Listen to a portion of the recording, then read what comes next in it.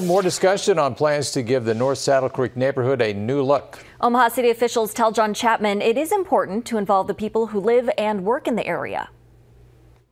Back in February, Omaha City Council member Pete Festerson talked to community members about changes coming to their North Saddle Creek neighborhood. New sidewalks, better lighting, landscaping, and more parking.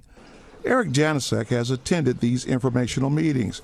He hopes the changes change his neighborhood and attract more business to the area. Some investors, like to have, the infrastructure in place before they, come buy a property to fix up. So with the parking and, the lighting, some benches, and, just a nice, landscape area and make it much more inviting, for businesses and people to come. Festerson says it's important to get the entire community involved when planning the future of their neighborhood. Yeah, it's been a really great process between the public and the surrounding neighborhoods and the business owners and the business improvement district themselves to come together on a design everybody supports. Janicek believes so far meetings with community members have been successful, and he points out city officials are listening to what people invested in the community have to say.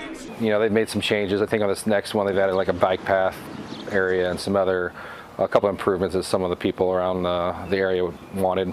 Janicek has operated his flower shop and greenhouse in the North Saddle Creek area since 1967, and he hopes this project brings business to some of the empty buildings in the area.